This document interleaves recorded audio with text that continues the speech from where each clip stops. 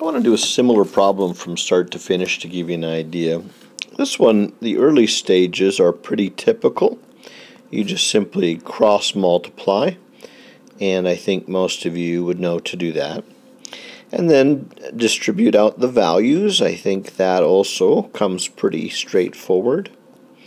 Here's where it gets a little trickier because of the x squared. Students will get stumped here a little bit, but if we gather everything to one side, maybe algebra 1 starts to appear.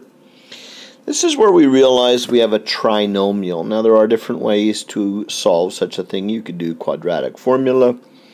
Certainly would work. Remember, this is your A value would be a 1, your B value would be -1, your C value would be -12, and you could plug it in.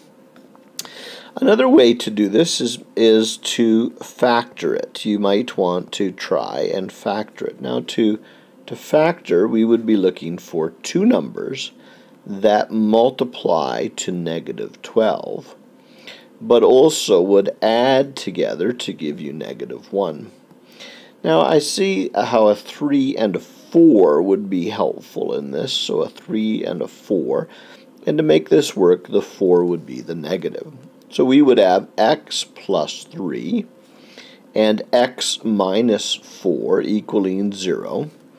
And so the solutions, though, would be -3 and +4 would be the potential answers to this question.